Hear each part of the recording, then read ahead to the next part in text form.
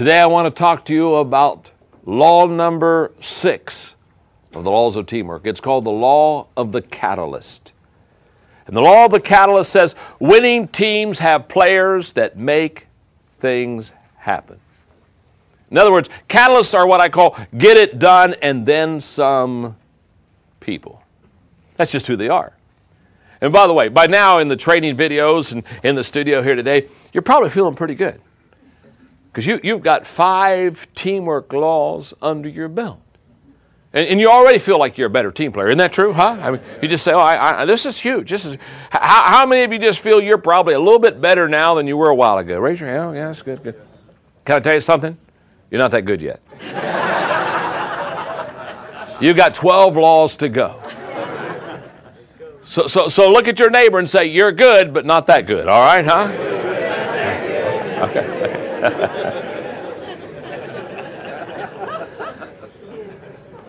One of the privileges I have in teaching leadership for companies and organizations is every once in a while I get to do something that's really a lot of fun. And this year I was able to go to Washington, D.C. and do the NBA All-Star Game.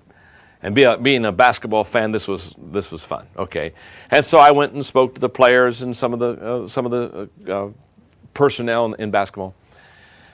And when I finished speaking, Ed Rush, who's the head of the NBA officials, came up to me and introduced himself, and he said, "John," he said, "we take your book, The 21 Qualities of a Leader, and that's the book we train all of our NBA refs.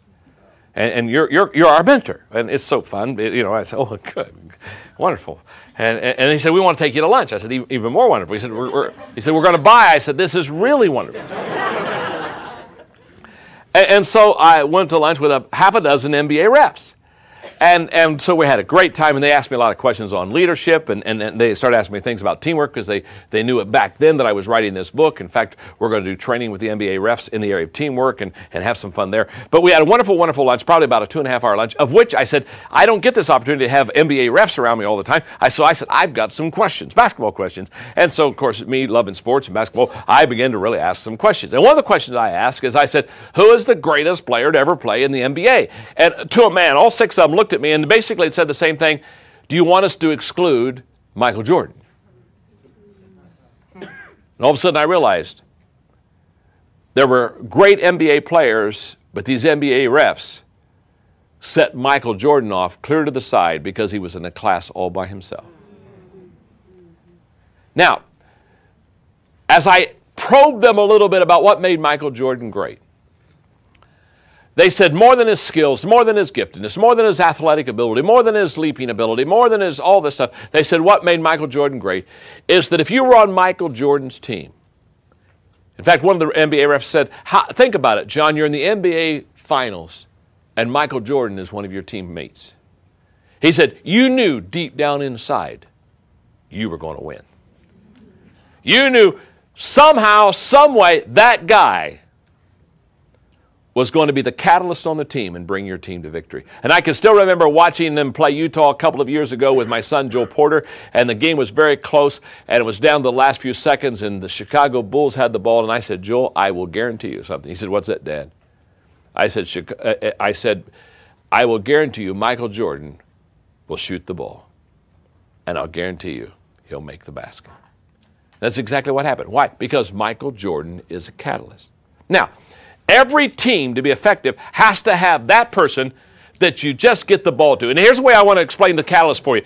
On your team, on the team that you're on, when the chips are down or where the basket needs to be made or the goal needs to be reached, who's the player that you give the ball to? That's the catalyst player. For example, the president of our Enjoy Stewardship Service Company is a man by the name of David Sutherland. And David Sutherland is not only the leader, the president of the team, he's a major catalyst. Let me explain. Several years ago, Enjoy Stewardship Services is a company that helps churches raise money for building programs, debt, retirement. And we have a goal. Within a couple of years, we will in 1 year raise over $1 billion for local congregations. So God's blessed us, and it's just a wonderful, wonderful experience. Okay, but back way back 6 years ago, when this company was just being started and Dave was ahead of it, if we did 30 churches a year, we were excited. And I'll never forget, in December, the first December, I was going through the office one day, and I saw his wife, Roxine, and I said, Roxine, where's Dave? I haven't seen him for a couple of days. Oh, she said, John, she said, he's on the road. I said, what's he doing? And she said, well, he has this goal of how many organizations he wants to help raise money this year. He has this goal, this number. And she said, he's short of the goal. And so she said a couple of days ago he left, and he said, Roxine, I haven't met my goal yet. I'll come home when I've met my goal. So she said, I don't know, 2 days, 2 weeks, who knows? But she said, here's what I want you to know. She said, I've lived with him now, she said, for several years. She said, here's what when he comes home, he will have hit his goal. That's a catalyst. A person that is going to make it happen. So let me give you the characteristics of a catalyst. There are 9 of them. Number 1, intuitive. In other words, they sense things that others do not sense that makes the team successful.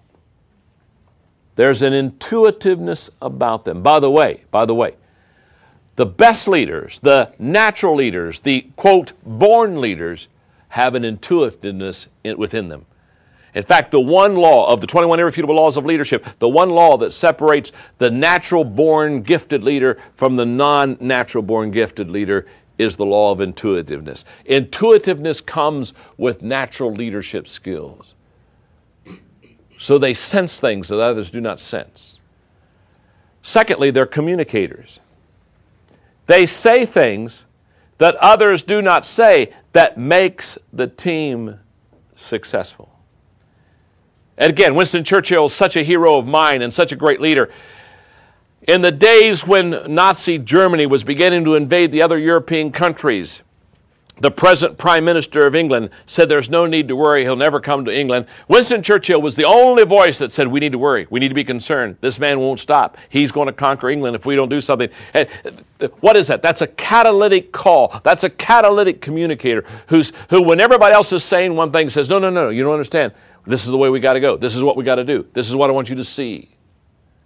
They're communicators that say things that others do not say. Again, always to make the team successful. Notice this. You'll see on every phrase, always to make the team successful. I'm not saying they say things others do not say. I know all kinds of people say things others do not say, and there's nothing catalytic about them. Some of them are just downright complainers. So just because you don't say, well, I say things different than everybody, I must be a catalyst. No, you may be obnoxious.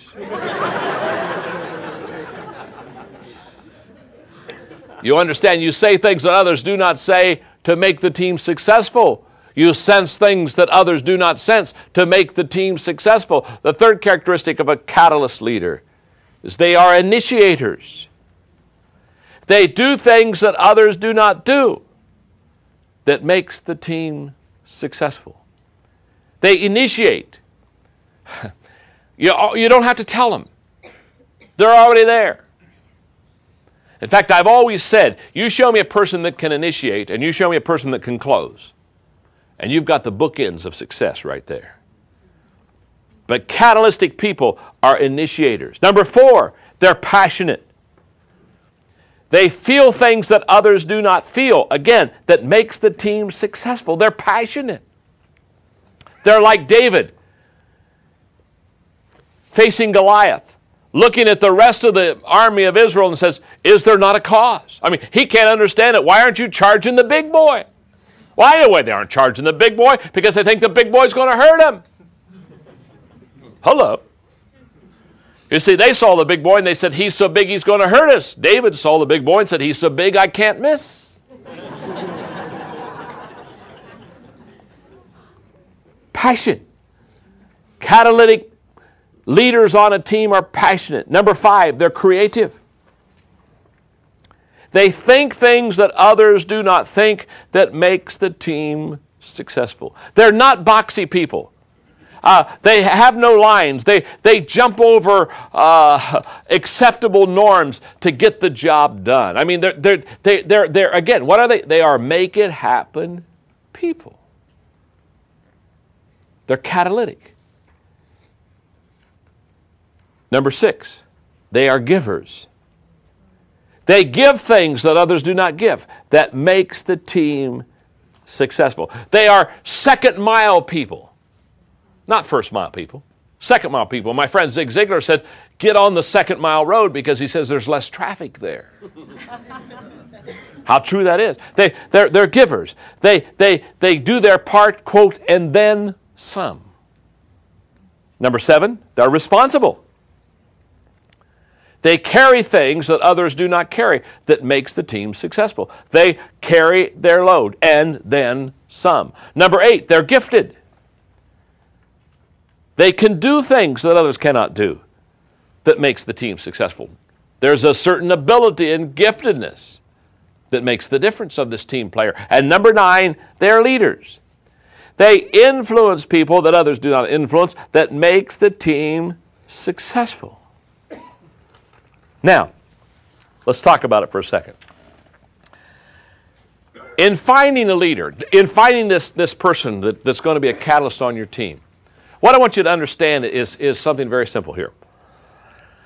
When people ask me to help them get a picture of a leader, one of the first things I share with them about leaders is leaders have the ability to make things happen. That's a fact. Leaders make things happen. In fact, let me put it this way. If you cannot make things happen for yourself, you can't make things happen for others. So the first thing you do when you're looking for a leader is look for somebody who can make things happen. Because if they have the ability to produce, if they have the ability to bring home the bacon, hello? Instead of belch out the bologna? If they can bring it home, if they can do it for themselves, there's a high probability they can do it for others. If you can't do it for yourself, you probably can't do it for others. So catalysts on team, they're going to somehow find a way to get you over the top. A few weeks ago, I was in London, and when I was in London, I was with 3 wonderful friends, Andy Steimer, Tim Elmore, and Dan Ryland. Now, Tim and Dan were with me because for 20 years they've been on my team. So 20 years ago we started the journey together, so I said, guys, let's go to London for a week and let's do stuff we like to do. Let's do a little C.S. Lewis study. Let's do some John Wesley stuff. Let's go to some shows. And we had an incredible time. But Dan Ryland is a Beatles fan. So we went to a play of the Beatles, which he loved. It was good. It was a good play. But then on the highlight was the last Saturday morning before we were all to take off to go back to the States. Dan said, what we need to do is we've got to go to Abbey Road. And we've got to go, the picture, where the Beatles are crossing the street at Abbey Road. He said, we have got to take this picture at Abbey Road. And I said, yeah, because I love Beatles. So I said, yeah, you're right. We got to go to Abbey Road. And I just volunteered. I said, I'll be the guy that takes the shoes off. You know what I mean? I'll be the barefoot guy. And so we got a taxi cab because our wives want to go. So we got a couple taxi cabs. And so we pull up to Abbey Road. And much to our disappointment, the road's closed. And there's a big truck out there, with the big ladders on it. And there are cones out over the road and huge sign says road closed. And our cab driver, he pulls up, goes slow, and he says, I'm so sorry. He said, the road's closed. And he started to pull away. I said, stop. Stop. I said, don't go. He said, the road's closed. I said, you don't understand.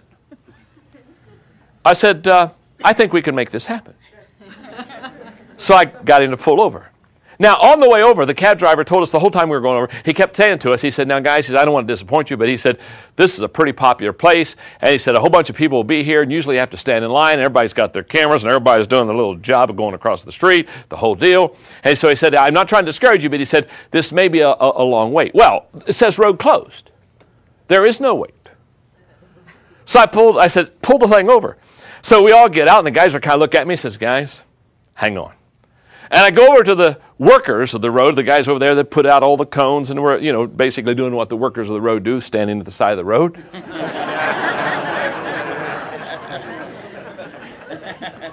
And I said, guys, you have an incredible opportunity today. They said, what's that? I said, I know it says road closed, but I said, we came from the States, and we love the Beatles. And we want to take a picture. and you have an opportunity to make it happen. And I said, all we need to do is move the cones out of the way.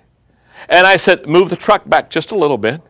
Kind of position it in the right place in the road, because one of the things we had talked about at dinner the night before is, if you look at the photo album of the Beatles going across Abbey Road, it's one that's looking down on the Beatles. It's not one on the street level. And so the night before we were talking about how it was going to be tough to get the picture the way it's supposed to be, because we didn't have any way to go kind of top down. And when I saw the truck, the ladder, I realized that this was the way that we would get the picture from the top down.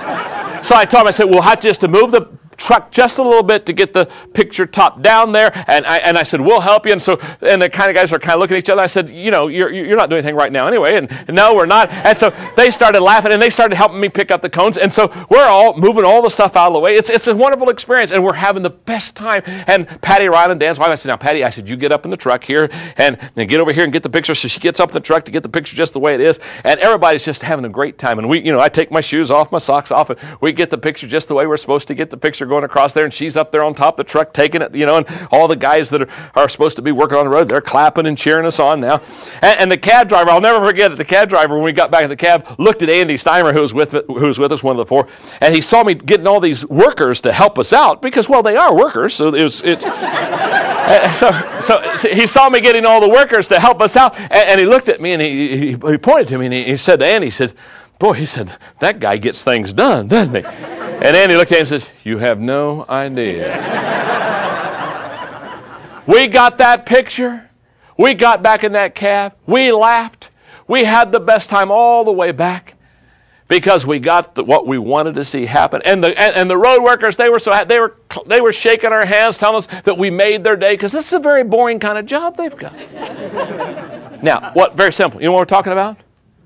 We're talking about a catalyst on a team. We're talking about the person who has the ability to make things happen. And what I know about teamwork is that although you've got a total group of people making up a team, there's got to be somebody that's going to make it happen. And you need to recognize that, and you need to support that, and you need to do everything you can to help that person bring you to victory. That's the law of the catalyst.